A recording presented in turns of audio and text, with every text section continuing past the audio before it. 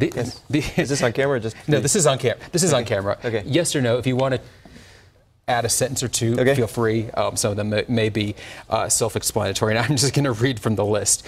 Number one, do you think the passage of Amendment 64, legalizing recreational marijuana, has been good for the state? It's too soon to tell. Do you think the Affordable Care Act should be repealed? No. Should illegal immigrants have a pathway to citizenship? If they're willing to play by the rules, yes. Is Common Core good or bad for Colorado students?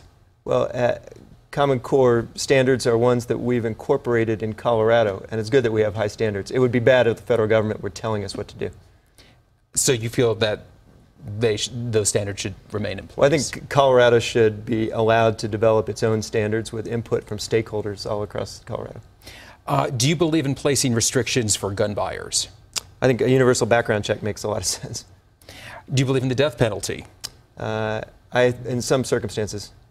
And what would those circumstances be? Well, there's a case obviously in our own community in Aurora where Nathan Dunlap, I think his execution should be allowed to go forward.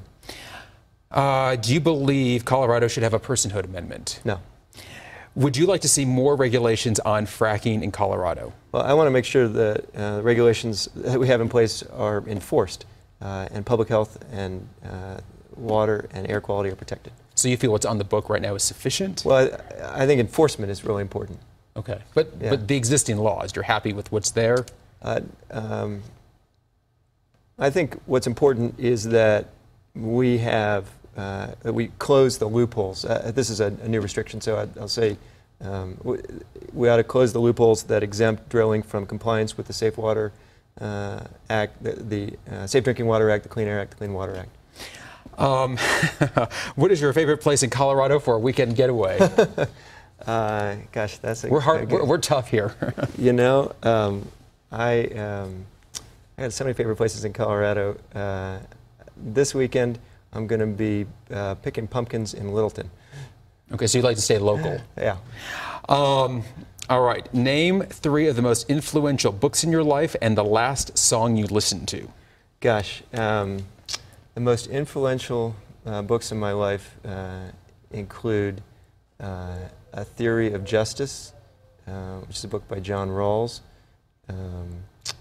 I'm reading a book right now. I don't know that it'll be the most influential. It's called The Unwinding, about the collapse of the American middle class and what we can do to strengthen it. And although I don't know that this is the most influential book, it's a great read called Cutting for Stone. And the last song I listened to on the way over here, I'm a pretty big Bruce Springsteen fan, so like Born in the USA. These questions are far more cerebral and tough than the one I asked you earlier. Yeah. All right. Thanks for being a good sport. No worries. Thank you.